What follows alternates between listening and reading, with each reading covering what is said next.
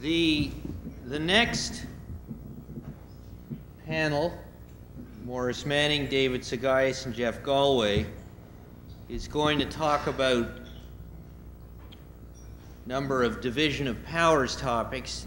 You may think that that is a relic of bygone days. I don't think it is. I think, to tell you quite honestly, I think these are the most interesting cases that there are. I think they raise the most difficult questions of policy. I think they are the most difficult and interesting cases to litigate. And I think the fellows who are going to talk about it now are some of the best in the business at it. I'd like to introduce the chair of the panel, Jeff Galway. Jeff and I were partners for many years at Blake Castles in Graydon. We worked on many constitutional cases together, a number of division of powers cases together. Jeff has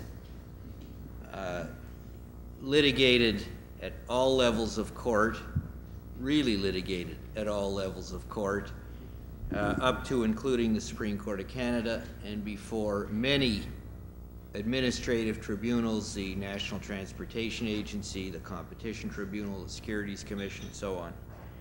He's spoken and written frequently on this subject, and he is very good at it. Jeff? Thank you. Well, as Neil said, the next topic is division of powers.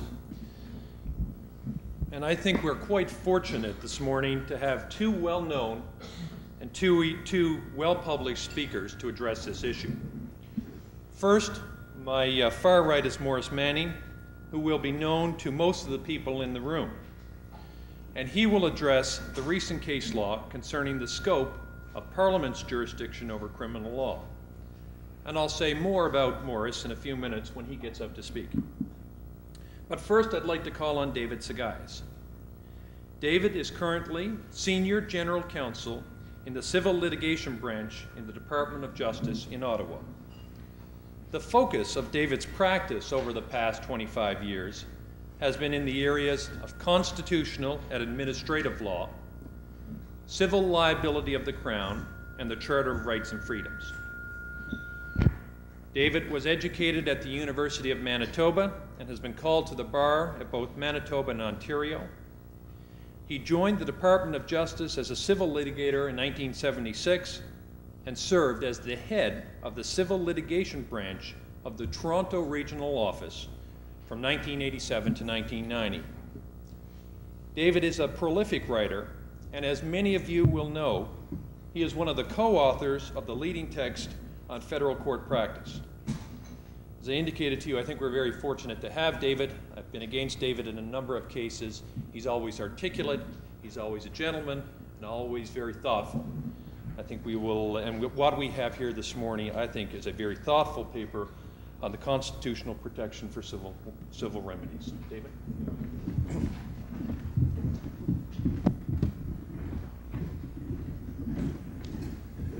Thank you, Jeff. The Department of Justice, this is performance evaluation season, and I will give you the Deputy Minister's telephone number. He doesn't believe any of that. I have to admit that when some of my colleagues asked what I was going to be speaking on, and I said, well, the question is whether access to the civil courts is constitutionally guaranteed, their eyes glazed over and they wavered a bit. They wondered, what sort of a topic is that? And I have to admit that its relevance may not be immediately obvious, or people may approach it on the basis that the answer is immediately obvious, an affirmative answer. It is a slightly esoteric topic because it is rare for Parliament or the legislatures to completely exclude judicial remedies. It does happen. At least there was an attempt 5 years ago with respect to the Pearson Airport contracts, the privatization, where the federal government introduced a bill to allow those contracts to be breached and to prevent any remedy. a subject on which Professor Monahan both testified and wrote at the time. And it is an issue as to the scope of the legislature's ability to limit access to the courts, which does have a public policy element. And one can think of cases such as residential schools, such as tainted blood, from a public policy standpoint, and wonder whether the courts are the best place for those cases. Now, there may be means to find alternative dispute resolution by agreement, but one of the public policy tools which could be available to Parliament, to legislatures, in mass tort cases, in cases which are not susceptible of effective and efficient remedy in the courts, is to exclude the courts and to substitute some other remedy or some other process. So it is not purely academic. And where the issue is coming up a bit, and I'm not suggesting there's an awful lot of activity in this area, but there is some, is in the area not of a complete exclusion of a judicial remedy, but challenges to legislation which seek to control the court process by eliminating the availability of some evidence or possibly by according immunity to some of the actors. And those provisions are subject to some attack as invalidly limiting access to the courts. Now, let me say at the outset that my subject is a bit of a cheat, given that this is a division of powers panel. It starts in the division of powers, but it goes on from there. I think it legitimately starts in the division of powers, and I will also suggest as we go along that it is to some degree infected with a division of powers approach. And when I say infected, I say the division of powers, at least in my limited law school understanding of it, has been essentially an all or nothing approach. Either the legislature has the legislative competence or not. And the courts repeatedly stated the value of the legislation, the social policy, does not enter into the balance. There is no balance. It's in or it's out. And one of the things which seems to be suggested in the challenges, at least, which are being brought to exclusions or limitations on access to the courts, is that it is also an all or nothing situation, that it is not attenuated in any way, that either there is an absolute right to get into the court with which the legislature cannot interfere, or the legislature can do pretty well what it wants. So I will start in the division of powers, which is the easy part, and then move on to Section 96 and to the rule of law. Let me pass quickly by what we know for sure, or what we know for sure as much as that's possible in a system where the law can change any given Thursday when the Supreme Court hands down judgments. The first thing we know for sure is that access to the courts to challenge the validity of legislation on division of powers grounds is secure. The provincial superior courts, such as the Superior Court of Justice in Ontario,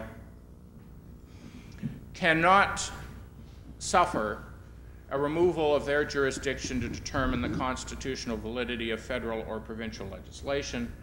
That has been established for some time and is most clearly stated in the Law Society of British Columbia case 18 years ago, where a purported transfer of that jurisdiction to the federal court was read down. So to avoid any limitation on the jurisdiction of the provincial superior courts. Access to the courts is also guaranteed to obtain redress against unconstitutional legislation. And that's established in the Air Canada and British Columbia case, where a British Columbia statute, taxing statute, was accepted to be invalid. Air Canada said, well, we'd like our money back. British Columbia said, no, we're keeping it and we're not giving you the right to sue. The Supreme Court of Canada, applying a fairly conventional doctrine by that stage, in effect created a remedy by forcing the Attorney General to grant a fiat and allow the action to proceed. What we also know fairly securely is that access to challenge legislation is available in charter cases, and it goes further in charter cases to include access to challenge government action secured by Section 24. Paul Cavalluzzo spoke about this yesterday. I won't belabor it, but to mention one case. And it goes to my theme as to the question of to what degree there is any balancing when looking at access to the courts. And the case is Bredt. I'm not sure that that's the correct pronunciation, but with a name like Sgayias, I get away with it. Bredt versus Ontario, which was a malicious prosecution claim invoking Section 7, arguing that there had been a violation of Section 7 rights. It was met by defenses based on the Public Authorities Protection Act 6-month limitation period, and by the provision in the Provincial Proceedings Against the Crown Act, which provides immunity from actions based on the exercise of responsibilities of a judicial nature. The Ontario Court of Appeal found that both those provisions were inoperative to prevent a Section 24 of the Charter remedy, that the province could not declare itself immune, nor could it limit by the temporal limitation period its liability. Now, I would observe two things about this. First is with respect to the limitation of the time limitation. The court went on to say, well, the province can't by legislation impose a 6-month limitation period. The court could deal with this by matter of laches. So the court is saying the legislature can't do it, but we can.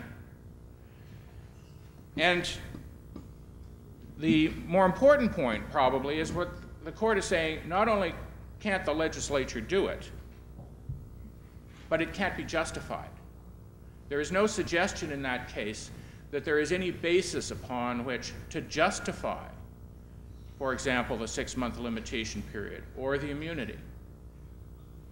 And can the right of access to a remedy under Section 24 be interfered with and be justified under Section 1? I would suggest that it should be able to be controlled in that way. But I'm suggesting that from a public policy viewpoint, that these sorts of rights should be subject to a balancing. Let me move past the Charter to good old Section 96. I must admit that I thought Section 96 was a subject solely for law schools. And maybe a few people went to the Supreme Court of Canada on occasion. And Section 96 had developed a fairly understandable, at least relatively in constitutional law, understandable content to the effect that it limits the powers of the legislature to confer jurisdiction on a provincially appointed tribunal, limits the powers of the federal parliament to impose powers on a provincially appointed tribunal, and limits the degree to which the judicial review jurisdiction of the provincial superior court could be ousted, possibly on that last one. The first two propositions usually were given effect by way of an application of the test from residential tenancies in 1981, which looked back into the time of Confederation, looked at the function of the courts. I won't go into all that. But in 1995, Chief Justice Lemaire added something to the analysis, and that's in McMillan, Blodell, and Simpson. Now, that's a case, I must admit, that I totally missed for 5 years. Well, 4.5 at least. In that case, the Young Offenders Act provided that the exclusive jurisdiction to punish a young offender for contempt of court out of the courtroom would reside in the provincial youth court. The individual in McMillan, Blodell, and Simpson was a young person participating in a demonstration. An injunction had been issued by the British Columbia Supreme Court. Proceedings in contempt were brought. And the question arose, did this pass, this assignment of jurisdiction to the youth court, exclusive jurisdiction, pass Section 96? And it passed Section 96 on the residential tenancies test in terms of looking back at Confederation, the function, and the other steps. But what it didn't pass was an additional test articulated by Chief Justice Lemaire, that there is a core jurisdiction of the provincial superior courts which cannot be removed. And included within that core jurisdiction, which is not defined in any substantive way, but included is the power to cite for contempt, punish for contempt, give effective orders. It was a 5-4 decision. Madam Justice McLaughlin, writing for the minority, found the residential tenancies test to be quite satisfactory and no additional requirement, no limit on ousting jurisdiction to be necessary. It's a 5-4 decision, and if we're counting heads, we did a bit of that yesterday. Of the 5 in the majority, 4 judges are gone. 1 remains. Of the 4 in the minority, they're all still sitting. The other indicator is 2 months after McMillan Blodell, in another residential tenancies case, this one arising from Nova Scotia, 2 sets of reasons were delivered. The majority reasons, once again, if I recall correctly, by Madam Justice McLaughlin, applying the residential tenancies test to a residential tenancies case, not a difficult problem there, saying nothing about the core jurisdiction test which had been adopted by the court in McMillan Blodell.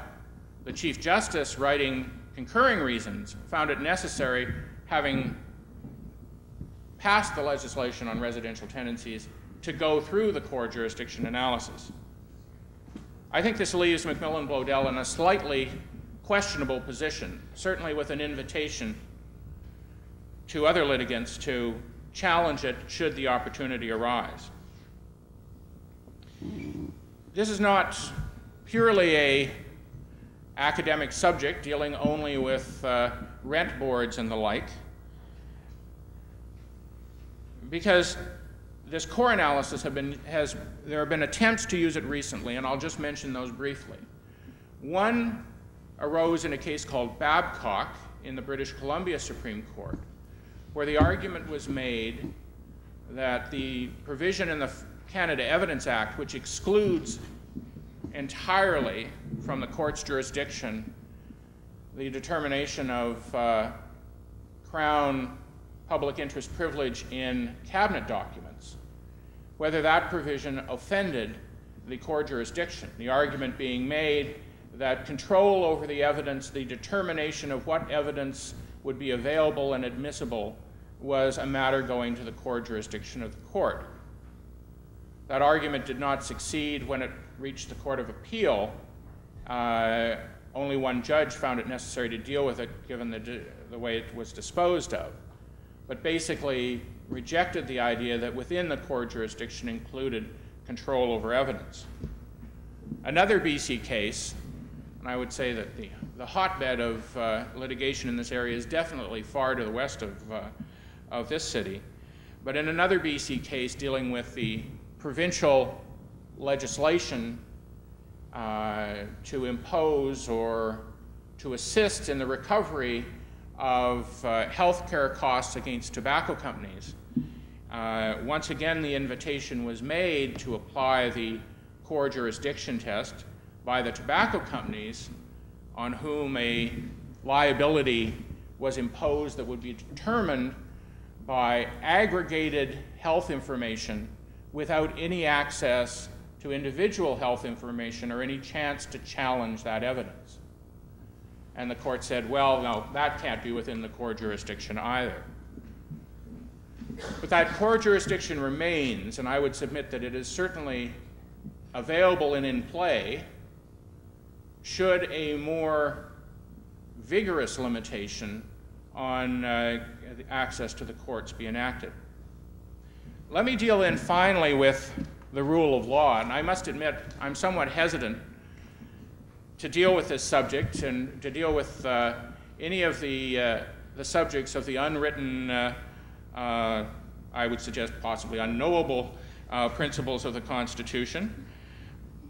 However, we do know that the rule of law is a constitutional principle.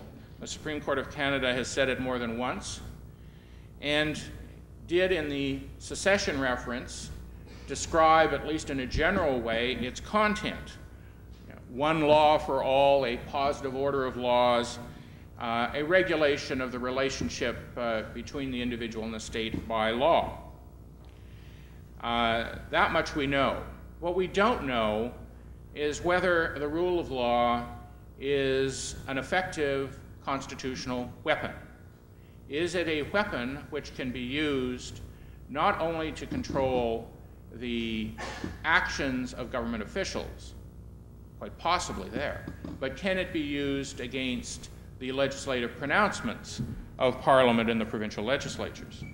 Or putting it the other way, how does it fit with parliamentary supremacy? Now, there may be some who will suggest, well, parliamentary supremacy is dead. My job as in the Department of Justice is to give it as much resuscitation as possible on a regular basis. Otherwise, I don't get paid. But parliamentary supremacy, I would suggest, is not dead, despite a passing comment in the secession reference. It is hemmed in. But once you get beyond the Charter, beyond the division of powers, there is room for Parliament to act. And examples of that in two cases. One is, in effect, a Pearson Airport type case. And that is Bacon and the Saskatchewan Crop Insurance Corporation, a case from the Saskatchewan Court of Appeal, and that's as far as it's going. The Supreme Court of Canada refused leave last week. In that case, the province had entered into, in effect, insurance contracts with farmers. It decided it needed to change the contracts. It had attempted to do that unilaterally. A court enjoined that unilateral change.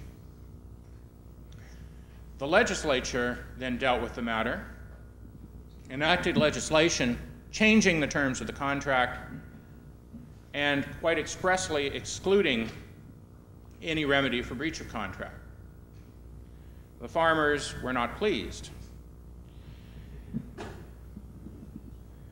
The farmers brought a challenge which left aside the Charter and left aside the division of powers and invoked the rule of law, arguing that this was arbitrary, that it was creating a special law for the Crown. That was unacceptable. And the trial judge accepted the proposition that the legislation could be reviewed as to whether it accorded with the rule of law. And the review was basically one of, well, is this legislation arbitrary? My difficulty with that is that most legislation is arbitrary, involving fairly arbitrary choices. In the result, the trial judge found that the legislation wasn't arbitrary. When the matter reached the Saskatchewan Court of Appeal, they declined to get into questions of whether the legislation was arbitrary, and answered quite bluntly that the rule of law cannot be used to strike down legislation. The rule of law means the rule of not only the common law, but of the statutory law. And once the province has changed the statutory law, what rules, in effect, is that statutory law? A fairly conventional analysis, but it is one which I think recognizes what the rule of law is about, and that is ensuring that government, the executive, abides by the law, but not limiting the power of the legislature to change the law. Those limitations can be found in the Charter, they can be found in the division of powers. A second attempt to use the rule of law arose in another case dealing with this provision of the Canada Evidence Act, which limits, in effect excludes the role of the court to a fair degree in the determination as whether cabinet confidences will be available as evidence. This arose out of the APEC inquiry, and the federal court had to deal with a question of whether that sort of legislation offended the rule of law, among other attacks. And approached it not so much on the basis that the rule of law couldn't be used as such as an unwritten principle wasn't effective to strike down legislation. And there's some suggestion that unwritten principles might be effective, and the reference with respect to provincial court judges' remuneration comes to mind there. But that the content of the rule of law does not mean that the common law is supreme. The rule of law accommodates legislative changes. It accommodates the removal of jurisdiction. Let me come back to my thesis, if I had one, and that is, with a number of these attacks, which basically have been unsuccessful, I don't think that will mean that people won't or shouldn't seek to pursue them. But looking at the rule of law analysis, looking at the core jurisdiction analysis, and the division of powers analysis, what I find worrisome is not so much the subjection of the legislative choices to judicial scrutiny, but the all or nothing nature of it. That the access to the courts will trump on the theory that the rule of law protects access to the courts, or that the core jurisdiction of the Section 96 courts will always trump the legislature. There's no balancing. And maybe it comes from being used now, after 18 years, to engaging in the balancing within the Charter of Rights, that is becoming more difficult to accept that other constitutional doctrines don't allow that sort of balancing, don't allow some justification, possibly don't allow some justification for the legislative choices. Thank you.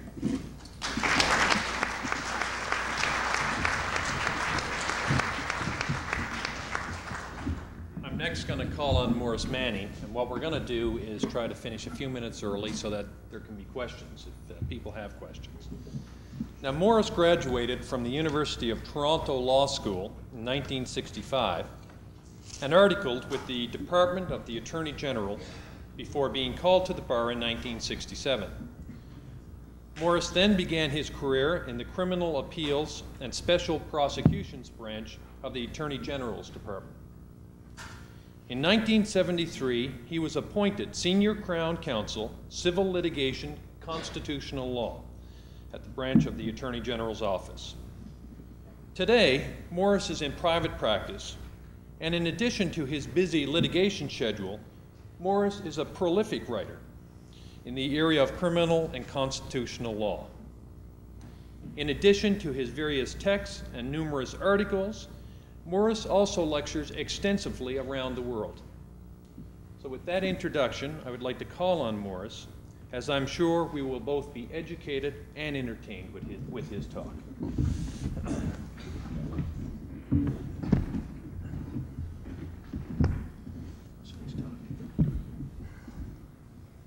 This is a great honor for me. It's the third time I've been asked to address the special lectures of the Law Society. The other two times dealt with abuse of power by Crown attorneys, in which all the Crown attorneys that I spoke to said, "What power do we have? How can we ever be thought to abuse it?" As well, I addressed the lectures on constitutional and statutory created torts, in which someone came up to me after the lecture and said, "You're a criminal lawyer, you don't know anything about torts, how can you write on it?" This time I've been asked to deal with the division of powers and Section 9127, except I was a bit blindsided by my eagerness to be part of this honored tradition. Paul Schabas phoned me up and said, "We're putting together lectures for the special lectures for the Law Society of Upper Canada.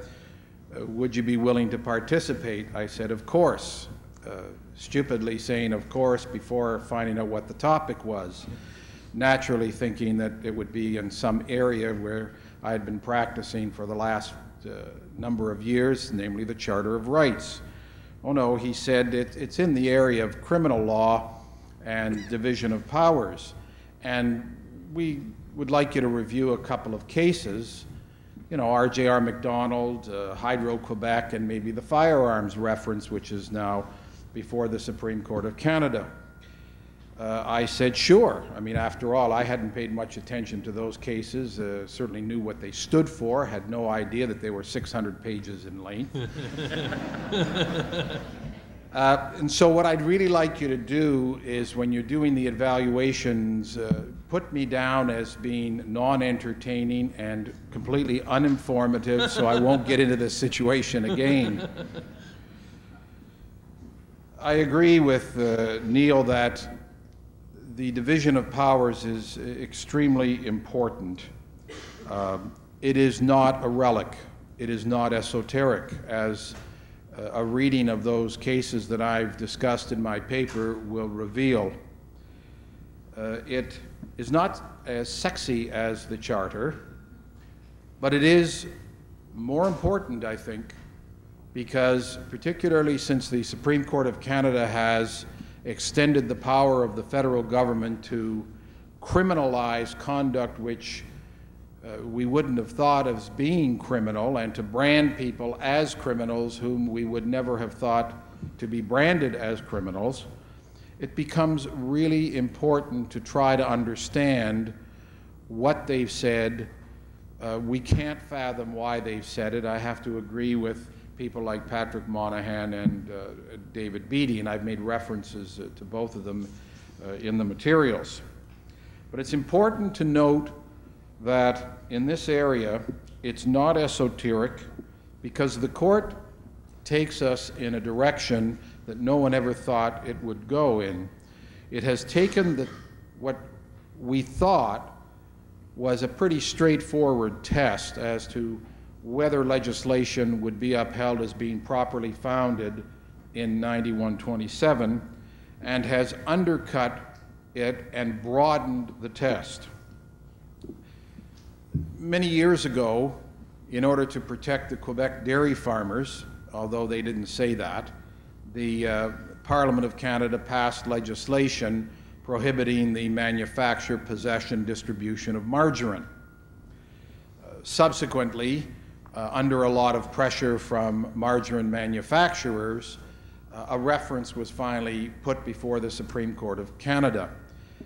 As many of you in this room know, and particularly those who are with the public service and who have assisted in drafting of references, the dice were loaded, to continue with the analogy from this morning. It was shown through studies that margarine didn't kill people. Of course, that was then. Now we have a different issue. It depends on whether we're looking at the paper today or tomorrow as to whether butter or margarine is better or worse. But it was claimed that because it was no longer a danger to health, there was no longer a need for the federal government to have control of the field, so to speak, and because it looked like it was controlling intra-provincial trade or agriculture in the province, the Supreme Court of Canada, not surprisingly, said it shouldn't be, the legislation should be declared to be ultra vires. Now, subsequent cases build on that, and they build on it in a way which no one had ever anticipated. We live, of course, in a divided jurisdiction state, and the division of powers is the quintessential area for political gain or loss. We also have to understand that what is at stake here is the government ability to control, and to control various aspects of our lives.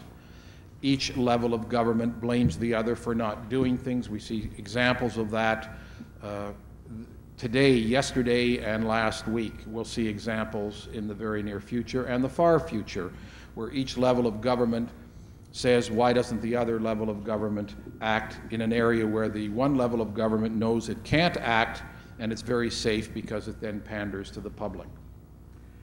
The decisions of the Supreme Court of Canada in the last 5 years, as I've pointed out in the paper, have brought to the forefront the analysis by the late Albert Abel, where he described the criminal law power as the floodplain clause which has enabled the Dominion Parliament to engulf whatever it will. 20 years ago, more than 20 years ago, Alan Mewett and I were preparing the first edition of Mewett and Manning on criminal law, and we pointed out in that text, which was published in '78, that an understanding of what criminal law is and what sources it's found in were questions which could be answered. What could not be readily answered was what conduct was to be part of the criminal law. And that's really what the Supreme Court of Canada has brought itself to in the recent case law. It has decided what conduct should or should not be part of the criminal law, not only for purposes of division of powers, but for purposes of upholding legislation which brands people criminals, which allows their prosecution, whether it be in a regulatory form or a prohibitory form.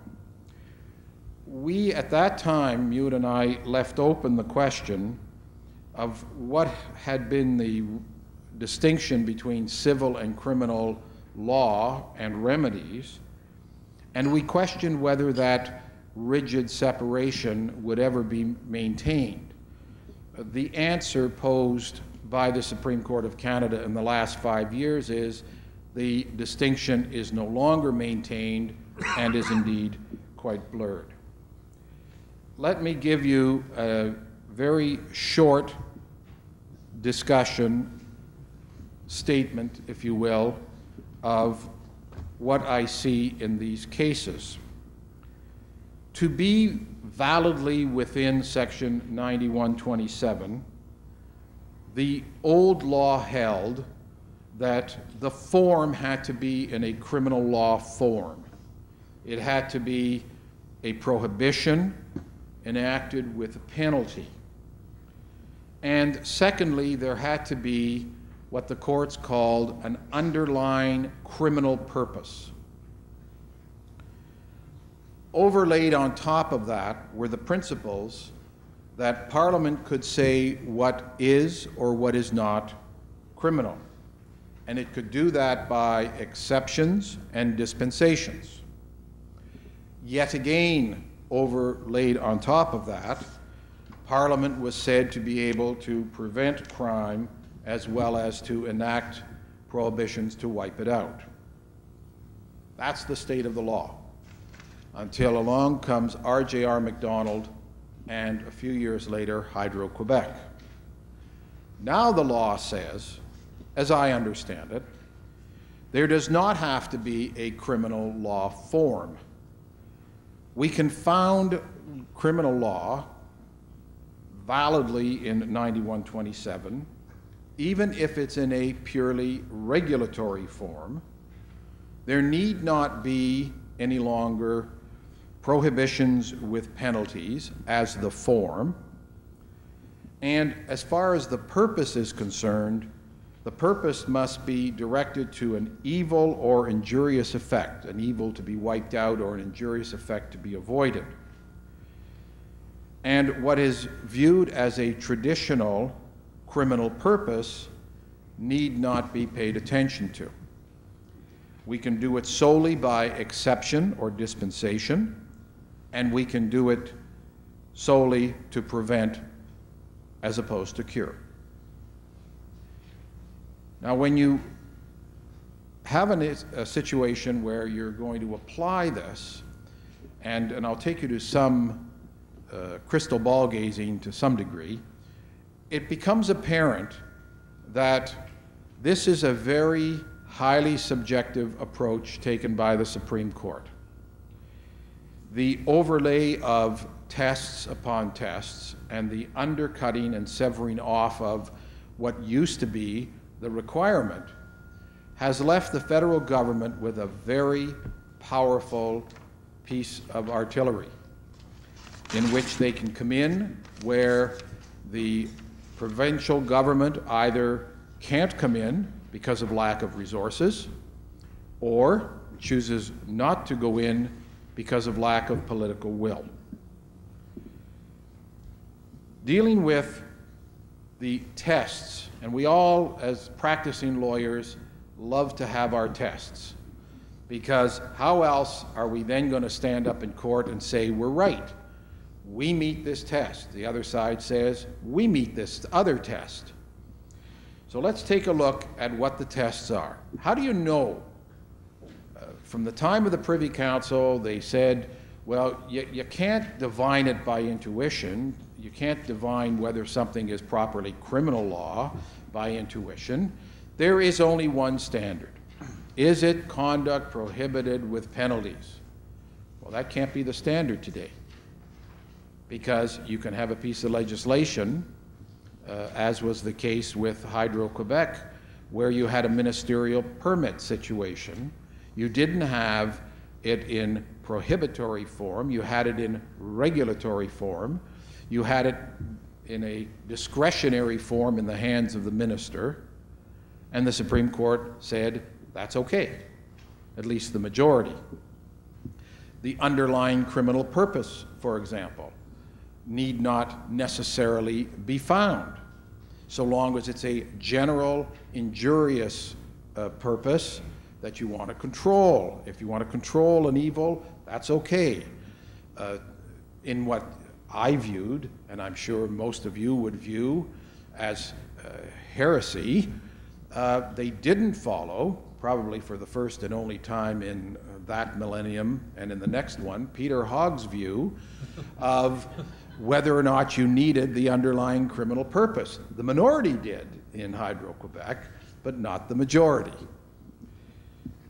Taking the lead from the Privy Council, however, and keeping that lead, the Supreme Court of Canada has never dealt with the hard issue, namely, what conduct should be criminal. Notwithstanding the passage of the Charter of Rights and the Shibboleth of charter values inform the common law, and some recent case law saying that charter values, of course, can also inform divisions of power cases and division of power law. The Supreme Court of Canada has never really taken hold and gone into the hard question of what conduct should be criminal. Instead, they go back and they repeat the format. It's necessarily an expanding field. It's plenary. A crime is an act which the law with appropriate penal sanctions forbids. The margin reference, but as prohibitions are not enacted in a vacuum, we can properly look for some evil or injurious or undesirable effect upon the public against which the law is directed. That effect may be in relation, and this is where the danger lies. That effect may be in relation to social, economic, or political interests, and the legislature has in mind to suppress the evil or to safeguard the interest threatened. Is the prohibition enacted with a view to a public purpose which can support it as being in relation to criminal law? Public peace, order, security, health, morality, these are the ordinary, though not exclusive ends served by that law. That's a pretty wide-ranging test. And the question then arises as to whether there's any limitation on the power of the federal government to pass law and then ground it in 9127. The approach of the Supreme Court of Canada as a result of Hydro-Quebec and RJR Macdonald has been to say, as I've indicated, if it's regulatory, it's okay. If it's preventative, it's okay. If it's the underlying purpose is sort of broad and general, as Patrick Monahan points out, by defining broad and general in such a wide range, liberal and flexible way, almost any conduct can be considered to be ripe for criminalization, if you will, and whether it goes into the provincial sphere of influence won't matter. We can see that both cases represent the giving of an open-ended and sweeping power. We can also see that when you look at the cases in detail, the search for a proper definition eludes one. They repeat all the tests, and they reformat all the tests. It really is time, I think, in the constitutional field, particularly charter and division of powers, for the Supreme Court of Canada to finally agree on a format for some of these tests, because as we see with the Section 1 situation and with Section 15, as was addressed this morning, it becomes highly problematic, not only for those of us engaged in the exercise, almost academic exercise of arguing cases before the court, but in the very real practical exercise of advising clients. How do you advise individuals that their conduct may be viewed as being embedded in the criminal law power when they don't feel like criminals, they don't look like criminals, and they certainly don't think they act like criminals? Indeed, the stigmatization is apparent on the front of one of today's papers, where you have the tobacco executives sitting there with a shot, in effect, almost labeled doctors of death.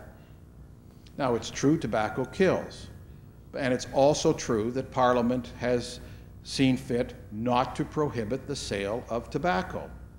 And so in RJR Macdonald, the Supreme Court of Canada said it's quite all right, because of the fact that so many Canadians are addicted to tobacco, that Parliament choose not to prohibit it, but choose to circumvent the process and go at it in an indirect way by prohibiting advertising and by forcing the packages to have little symbols of death on them. Legislating for prevention rather than cure, doing it indirectly, and doing it in a form which isn't exactly prohibitory was viewed as being okay. So all of a sudden, advertising, freedom of speech notwithstanding, and the court struck the provisions as being an infringement of freedom of speech, and one would have thought that if that was so in R.J.R. Macdonald, they would have then said, well, charter values inform the division of powers values, and therefore, if it's contrary to the Constitution in one part of the Constitution, it should be contrary to the Constitution in the other, particularly where you're looking at prohibiting conduct. They, of course, don't address that. Where does R.J.R. Macdonald leave us? This is what I think. Where there is before the court evidence of social problems which Parliament seeks to resolve, which Parliament says are complex and which require innovative legislative solutions to address them effectively, Parliament can expect to have its legislation upheld under the criminal law power. If there's a problem in relation to social, economic, or political interests which require a prohibition enacted with a view to suppressing an evil, which threatens an area of public peace, order, security, health, or morality, Parliament's legislation will be upheld, and it doesn't matter whether it's done in an indirect way. And it's important for us to know that where scientific knowledge, and this is where we're going in the future, where scientific knowledge evolves or has radically altered the social and political landscape, and there appears to be a growing national or international consensus that certain activities are sui juris problems that can only be addressed properly within the criminal law sphere, the legislation will be upheld. That finding, which I take out of the R.J.R. Macdonald case, is taken even further in the Hydro-Quebec case, where splitting off from the dual limitation, the Supreme Court of Canada in effect says we don't have to pay a lot of attention to the underlying problem. Again, we don't have to pay any attention to the form because it's purely regulatory. Hydro-Quebec was dumping PCBs into the Maurice River in 1990, and by the time the case gets to the Supreme Court of Canada, environment, which is an amorphous subject such as health, is ripe for legislation. The legislation is not in prohibitory form. It doesn't appear on its face to have that criminal law aspect. The majority says, well, that's okay. It's still valid, and it's still valid in the criminal law sphere. One thing as practicing lawyers that disturbed me when I read that case, and I'm sure it will disturb a lot of us, is that the court heard a lot of argument on the national concern doctrine. Briefs were put in, extensive briefs. There was a parade of superstar lawyers, as is usual in constitutional cases. And in the result, the court heard extensive argument and read extensive argument on the national concern doctrine. The majority, however, say, well, you know, you guys got it wrong. All these men and women who argued before us, well, you all dealt with the national concern doctrine, whereas we really should be focusing on the criminal law power. And it's one thing for the Supreme Court of Canada during oral argument to say to counsel, Mr. Manning, we don't want to hear you on the national concern doctrine. We're really interested in criminal law, and even though you'd like to spend your hour dealing with national concern, we want you to spend it on criminal law. That's one thing. It's another when they go back into the rarefied atmosphere of the Supreme Court chambers and sit down and they say, well, we're taking this in a slightly different direction than what counsel have brought it to us. That the direction that they want us to go in deals with national concern, we're not going to deal with that, and they in effect have it wrong. And I invite you to look at those passages and consider what the impact is as a practical matter for styling your factums and presenting your brief oral argument. The only qualification that seems to be on Parliament's plenary power over criminal law is that the power can't be employed colorably. Now, The last time that legislation was found to be colorable was probably before any of us were born. But one has to take as well the language of Hydro-Quebec, which allows an extension of the power to an almost uncontrollable degree. Let me read you a couple of passages to illustrate. The purpose of the criminal law is to underline and protect our fundamental values. One phrase. Second, the criminal law must be able to keep pace with and protect our emerging values. Criminal law seeks by discrete prohibitions to prevent evils falling within a broad purpose, such as, for example, the protection of health. In the criminal law area, reference to such policy objectives is simply a means of ensuring that the prohibition is legitimately aimed at some public evil and is not a colorable attempt to deal with the matter falling exclusively within provincial jurisdiction. Emerging values as opposed to set values. Professor David Beattie's analysis of Hydro-Quebec is, I feel, an excellent example of why those who do not appear on a regular basis in the Supreme Court of Canada, or even on any basis, can indulge themselves in exercising academic freedom. This is the kind of language he uses when describing Justice Lafort's both formal and substantive definition of the federal government's criminal law powers.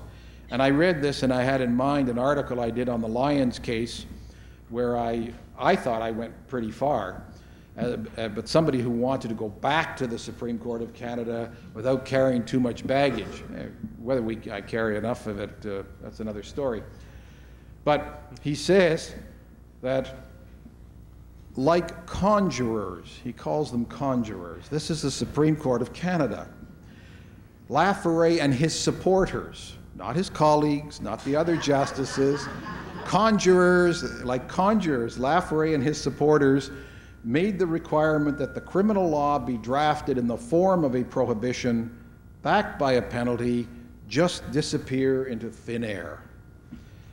He goes on pretty well, but hyperbole aside, it's difficult to not agree that Hydro-Quebec represents a radical change in the analysis and the extent and control of Section 9127.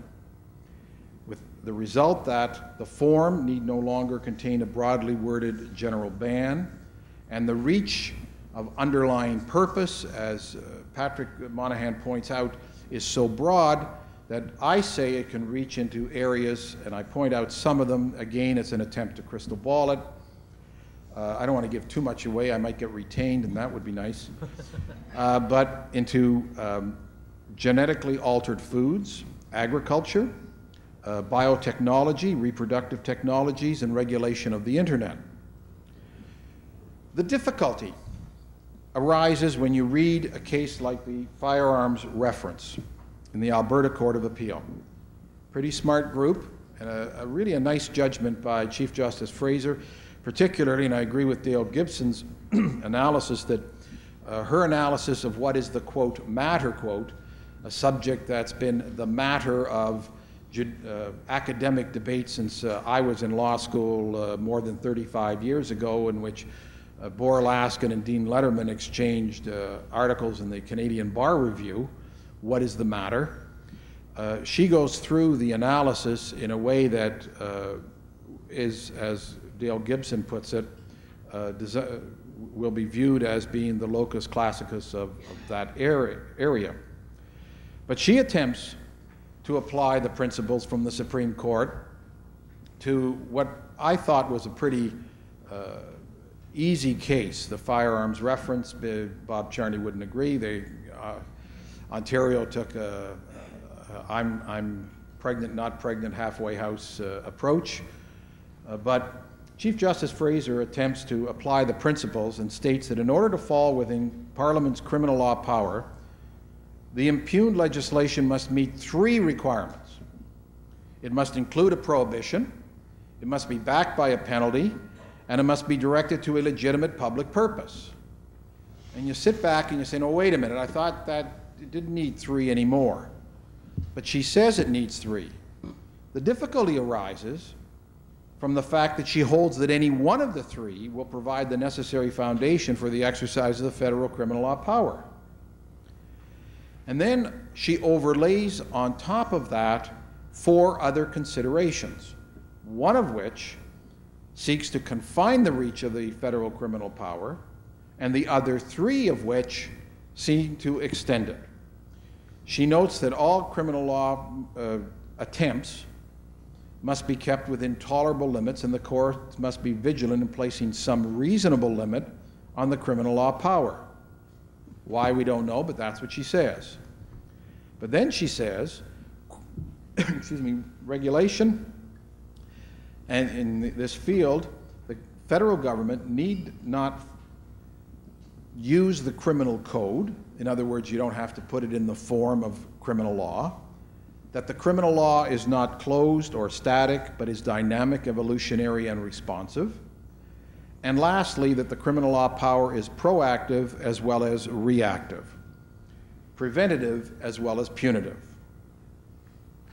Now, where do we go with all this? Hopefully the Supreme Court of Canada, which has heard argument in the firearms reference, will straighten it out. There's a totally new set of justices there, and Justice Laforêt isn't there to lead the charge on behalf of the Regulatory Society, neither is Peter Corey. And as I've pointed out, you know, they love to say how much we need regulation, and maybe another Law Society special lecture should be designed to meet the question of whether we need all this regulation, but that's another story. Future areas of concern, reproductive technology. Why did I pick that? I picked that because the Royal Commission on New Reproductive Technologies, several years old now, made a recommendation that in order to protect these new technologies, there should be regulation in the form of criminal law regulation.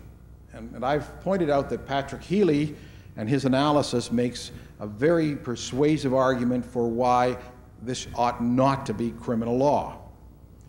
Other areas are areas wherever there appears to be order, security of the country as a whole. Consider a National Securities Act, something that's been talked about for years. We now have the opening of the NASDAQ exchange in Quebec. You have the Toronto Stock Exchange. You have the Vancouver Stock Exchange. Is it in the best interests of order and security and a failing Canadian dollar for the markets to be regulated by, first of all, those stock exchanges, or should there be one?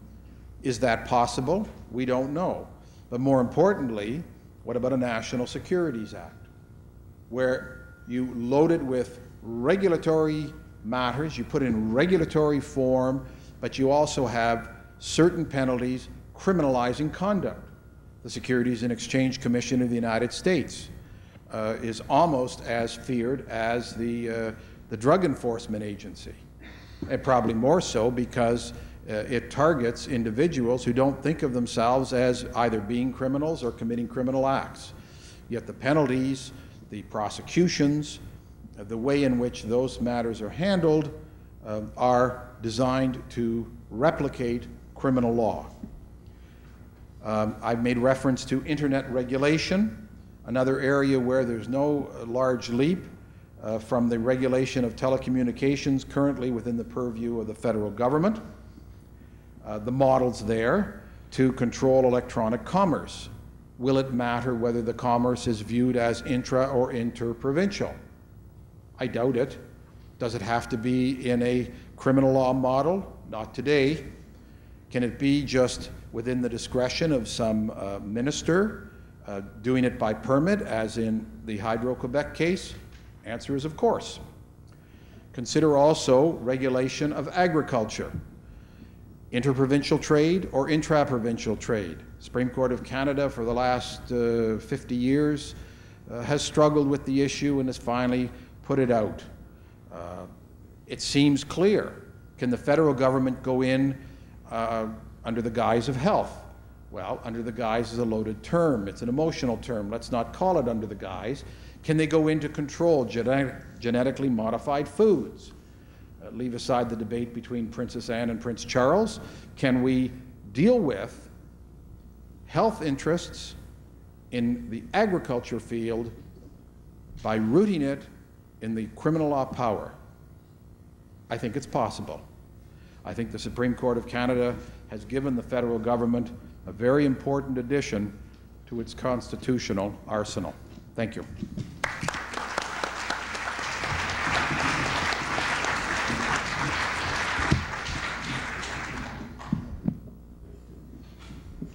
The topic of my paper, and a paper that I've authored with Gord McKee, is constitutional considerations concerning national class actions. Now, this topic probably just confirms in the minds of most of you in the room that you can't have a CLE lecture today without having someone speak about class actions and what's going on. So we've got one here in a constitutional law setting. As we note in the paper, one of the most important developments in the civil litigation field over the past 5 years has been the growth in class action litigation. Only 3 provinces to date, being Quebec, Ontario, and British Columbia, have passed class action legislation. But while that's the case, the courts in those provinces have showed a marked willingness to certify national classes.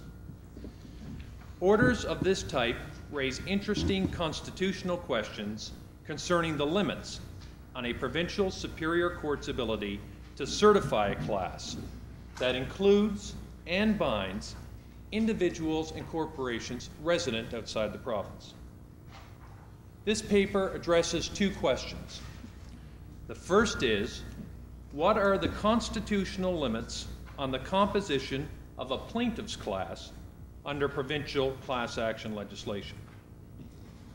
And second, what ability does Parliament have to pass uniform class action legislation, making the class action process available to all Canadians to address wrongs with a pan-Canadian impact? And if I could just summarize the conclusions reached in the paper with respect to those 2 questions. With respect to the first question, concerning the composition of a plaintiff's class under provincial legislation, the Supreme Court of Canada in Morgard expanded the traditional limits of the court's jurisdiction over non-residents to extend to actions that have a real and substantial connection with the foreign province. But at the same time, the court also has confirmed that courts with an insufficient connection to the parties and the subject matter of the action have no jurisdiction. When reviewing the recent case law where national class actions have been certified, I take the view in the paper that the courts which have certified national class actions to date have not been rigorous enough in their application of the Morgard principles in terms of their willingness to assert jurisdiction over non-residents. Based on Morgard, we are of the view that a provincial court cannot, under provincial class action legislation, certify a national class unless the claims of each member of the plaintiff's class has a real and substantial connection to the foreign province, not based on matters of convenience, but on the connections to the events and the parties at the time each cause of action arose. That's our summary with the first question. With respect to the second issue concerning Parliament's jurisdiction to pass national class action legislation, some support for that statement can be found from the Supreme Court of Canada decision in Morgard. For the reasons that I will address in a couple of minutes, however, again, I'm of the view that such legislation is not supportable under Parliament's Section 91 powers. In short, what I'm saying is that in the abstract, there cannot be a federal code of civil procedure. And support for that proposition can be found in the wording of the Constitution Act itself, in that the drafters of the Constitution clearly knew to refer to procedure when that was their intention. Take, for example, Section 9127 of the Constitution Act, which refers to federal jurisdiction over criminal law, including procedure. Now you might wonder, well, is this really a problem in today's day and age, or is Galway just talking more about a philosophical question? Well, let me pose the following hypothetical question. I don't think it's really a remote scenario. Assume that a new medical procedure is developed in the United States for the treatment of heart disease. Given that this procedure is not yet available in Ontario, OHIP enters into an agreement with a particular clinic in the Buffalo area to administer the new procedure to Ontario residents. While other provinces refuse to fund this procedure, residents from all over Canada go to that Buffalo clinic for treatment. Unfortunately, it's subsequently discovered that the procedure has severe side effects, and a class action is started in Ontario against the clinic by an Ontario resident on behalf of himself and on behalf of all Canadians who obtain treatment at the clinic. Now that hypothetical raises a number of questions. First, can the U.S. clinic, which carries on no business in Ontario, object to Canadian residents outside of Ontario being members of the Ontario plaintiffs' class, given that their claims individually have no connection to Ontario? Does the mere fact that there may be common factual and legal issues give the Ontario court jurisdiction to certify a national class? For Canadian residents outside of Ontario who do not opt out of the class, can they enforce a favorable judgment against the U.S. clinic in jurisdictions outside of Ontario? And what if the U.S. clinic successfully defeats the Ontario class action? Does that judgment preclude a non-Ontario resident who is a member of the class from proceeding with an action in his or her home province? And finally, what happens if similar class actions are commenced in British Columbia and or Quebec with duplication of class members? Now, there are no clear answers to these questions. Certainly they're not found in the various Provincial Class Proceedings Act. Any analysis of the ability of a court to certify a national class must start with the territorial limitations on a province's legislative powers. In this regard, Section 92, 92A, 93, and 95 of the Constitution Act each open with the words, "in the province." In short, it's well established that these phrases in the Constitution Act do impose territorial limitations on provincial legislative powers. It's also clear, however, that the impairment of extra-provincial rights may in some cases be validly accomplished by provincial legislatures as an incidental effect of a statute that is in relation to a matter within the province. Now here, clearly the pith and substance of the provincial class action legislation is in relation to matters which fall within provincial legislative competence. The question for our purposes, however, is whether, if there is extra-provincial effect, is it constitutionally permissible? And the recent case law of the Supreme Court of Canada concerning the ability of a provincial court to take jurisdictions over parties resident outside the province, as well as the recent case law concerning recognition of provincial court judgments obtained outside the province, support the notion that there are constitutional limitations on the composition of a plaintiff's class which extend beyond provincial boundaries. This case law is focused not on an analysis of incidental effect, but on whether there is a real and substantial connection to the province.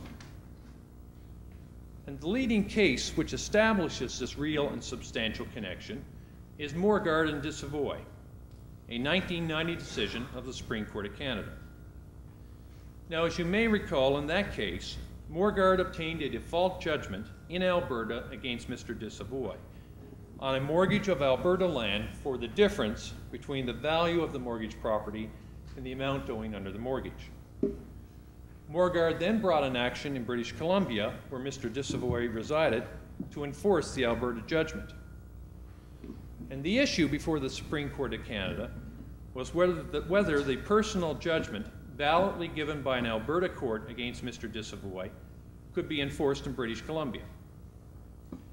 Justice Laforet, writing for the court, noted that the BC court should enforce the Alberta judgment if Alberta properly exercised jurisdiction in the first place. The problem in the case, however, was that on traditional grounds, the Alberta court could not take jurisdiction as the defendant was not resident in Alberta at the time the action was commenced, nor had the defendant returned to the jurisdiction. In his decision, Justice Laforet acknowledged the need for expanded jurisdiction over provincial courts to facilitate the exchange of commerce within a federation like Canada. At the same time, however, he also recognized that there must be some limits on the exercise of jurisdiction against persons outside the province. Justice Laforet held that this balance was achieved where there was a real and substantial connection between the foreign province and the action. And Justice Laforet went on to talk about the competing interests that were at play here. On the one hand, he referred to principles of order, which militated in favor of the security of transactions. What's he talking about? What he's really saying is that a person shouldn't be able to avoid their obligations by simply leaving the jurisdiction. But the second factor to be balanced is that of fairness. Fairness to the defendant, in that a defendant should not be the subject of suit in any jurisdiction without regard to the contacts that jurisdiction has to the defendant or the subject matter of the claim. Justice Laforet was of the view that the real and substantial connection test provided a reasonable balance between these competing factors. Now, to apply the principles in Morgard to provincial class actions, and specifically the ability of a court to certify a national class, it's first necessary to determine what the Supreme Court of Canada meant when it referred to the need for a real and substantial connection with the foreign province. The confusion arises due to the fact that in Morgard, in addition to referring to the need to demonstrate a real and substantial connection between the party and the foreign province, the court was sloppy in its language, because in other parts of the judgment it goes on and talks about the real and substantial connection with the action, the damages suffered, the subject matter of the suit. So what is Morgard about? In my view, at a minimum, Morgard is about jurisdiction of the court over the person of the defendant. The real and substantial connection test propounded in Morgard was, like the traditionally accepted grounds of residence and voluntary submission, to determine whether the court had jurisdiction over the defendant, not some new subject matter jurisdiction. And what this suggests is that the court's jurisdiction in class actions must still focus on the connections between the foreign province and the individual parties and subject matter of each of their claims, rather than on the subject matter of the class action as a whole. Now let me move forward to some of the primarily the Ontario decisions that have certified national classes. They're discussed extensively in the paper. And then what you will see is that in many instances, such classes have been certified with little or no discussion of the constitutional issues raised. Where the constitutional issues are raised, the courts have tended to focus, incorrectly in my view, on the existence of the common issue in the litigation as constituting the real and substantial connection between the foreign province and the subject matter of the litigation. In this regard, it's my position that the focus should be on the connections between the parties and the events at the time the cause of action arose, not the common issue. In terms of the requirements of order and fairness, the courts have incorrectly, again in my view, relied upon a perceived need to deal with national classes and the perceived desirability of litigating these problems in one court. And just to try to give you a flavor of what's motivating the courts in certifying these classes, I set out a quote in the paper from Justice Brockenshire's decision in Webb and Kmart. Now, in that case, the representative plaintiff was a former employee of Kmart who had been terminated subsequent to the acquisition of Kmart by Hudson's Bay Company. And the plaintiff proposed to certify a class of former Kmart employees across Canada who, during a certain time period, worked for Kmart. And in certifying the national class, Justice Brockenshire had the following to say. Obviously, from the points of view of both the national corporation and its employees across the nation, there should not be disparities in treatment arising solely from an accident of geography.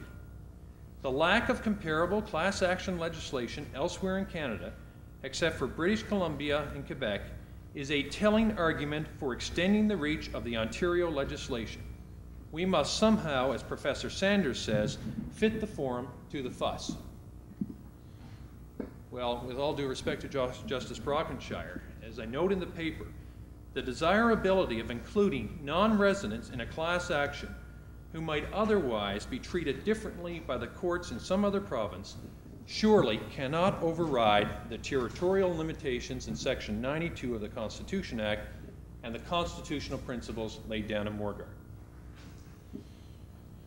So, as such, to just finish up on this first issue, it's my position that where the traditional rules concerning when a court can take jurisdiction do not apply, the court should refuse to certify a national class action unless it has been established that the subject matter of the claims asserted by each of the persons in the plaintiff's class, focusing on the connections between the province and the events and the parties at the time the cause of action arose, have a real and substantial connection with the foreign province.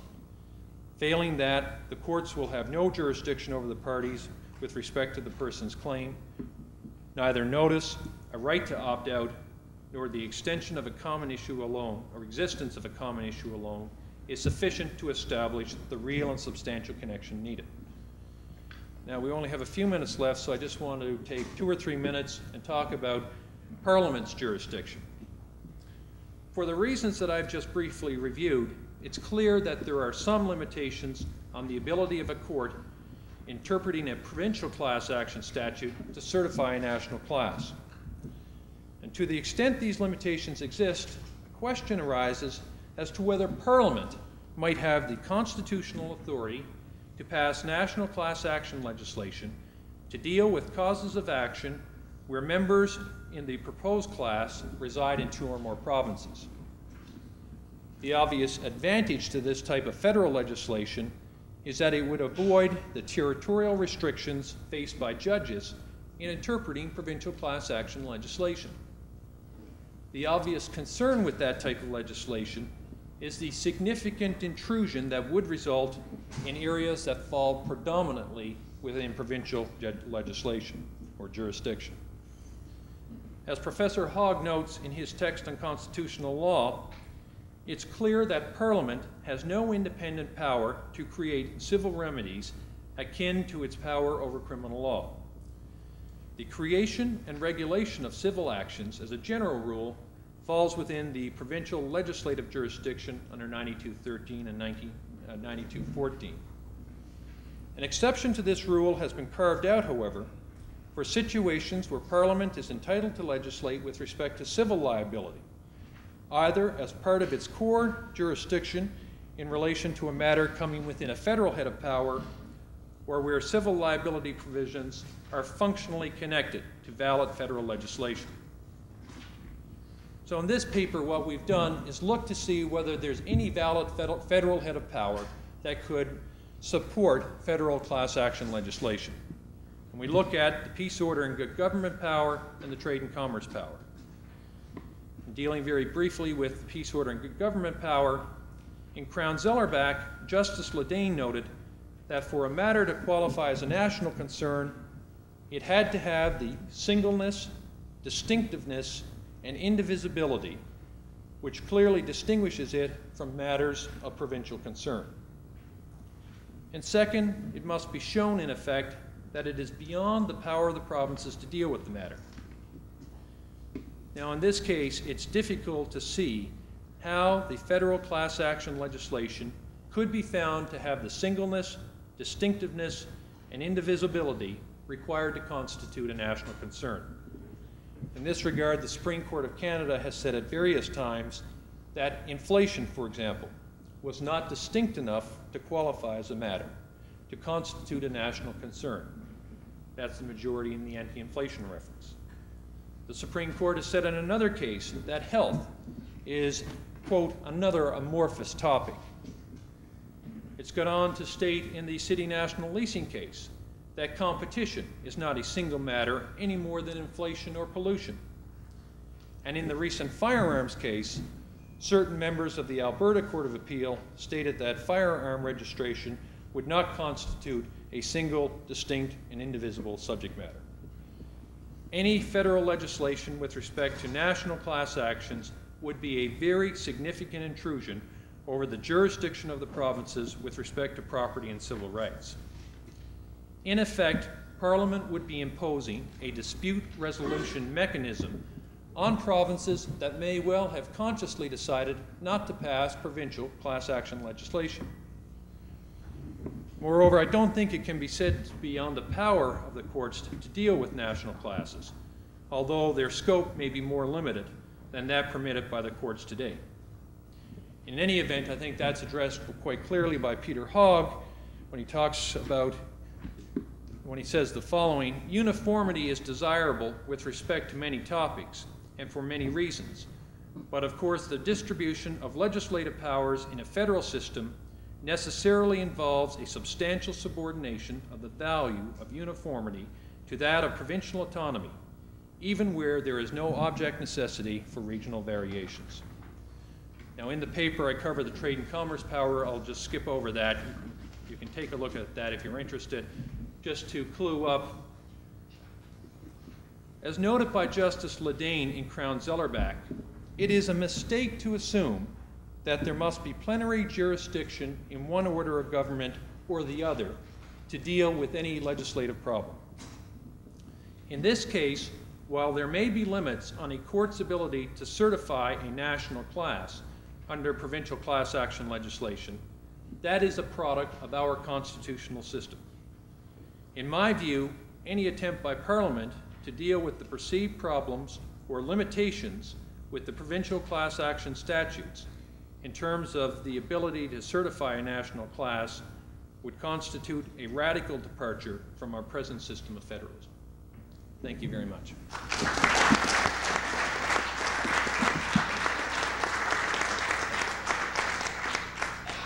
It's now the lunch break.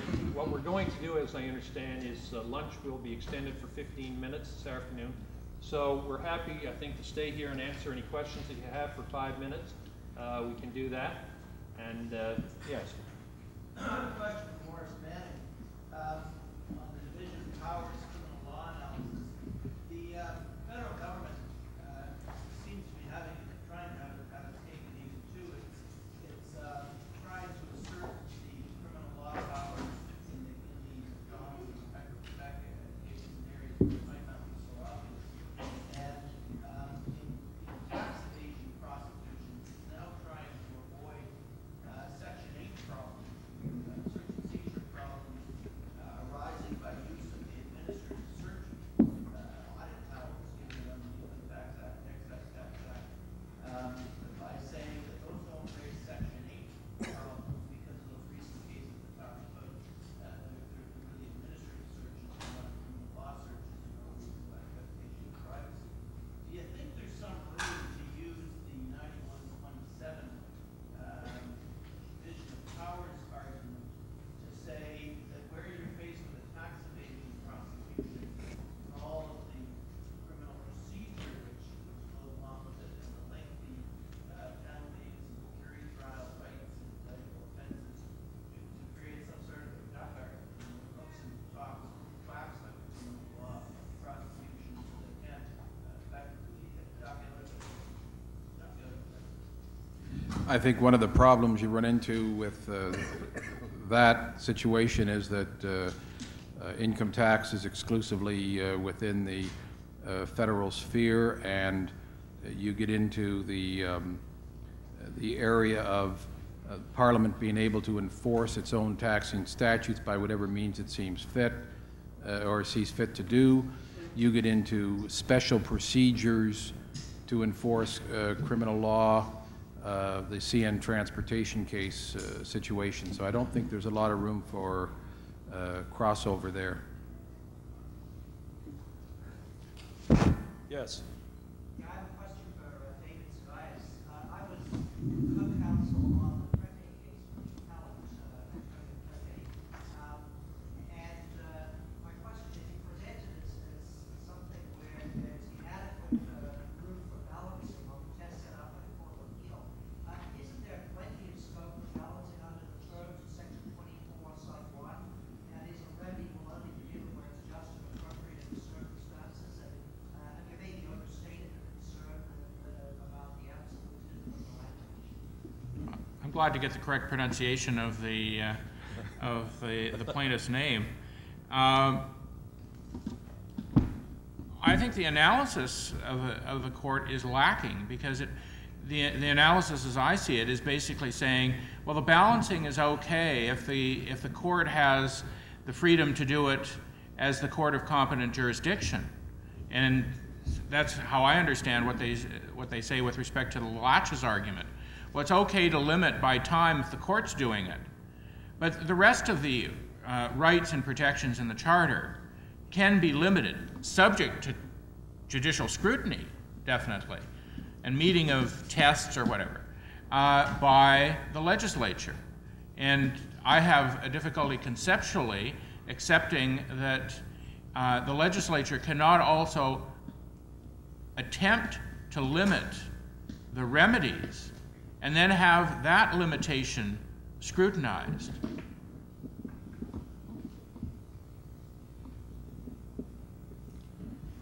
If that's it, anyone else want to ask a question before we break? Thank you very much. We'll see you back here after lunch.